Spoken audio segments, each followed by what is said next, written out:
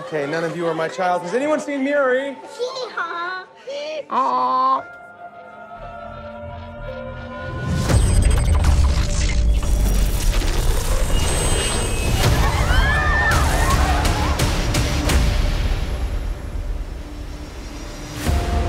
We are fighting a war 30 years in the future. Is this a joke?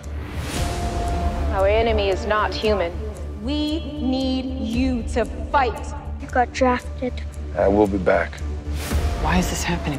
What about the teacher's deferment and the veterans deferment? If I don't go, they're going to draft you in my place. But if something does happen to me, you and Miri will be taken care of. If something happens to you, Dan, 70% of draftees do not return.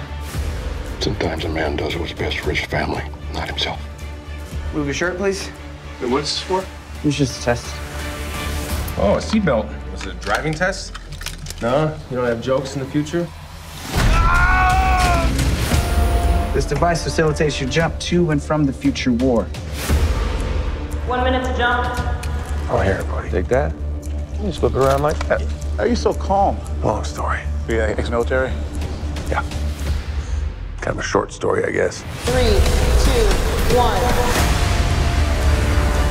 In 11 months' time, all human beings in the future will be wiped from the face of the earth.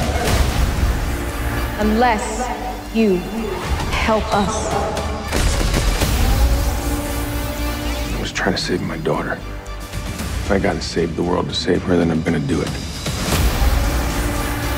This is the end. The human species will disappear from the face of the earth. We are literally living on borrowed time. There's still a chance that we can stop this war from ever happening. So we gotta fight.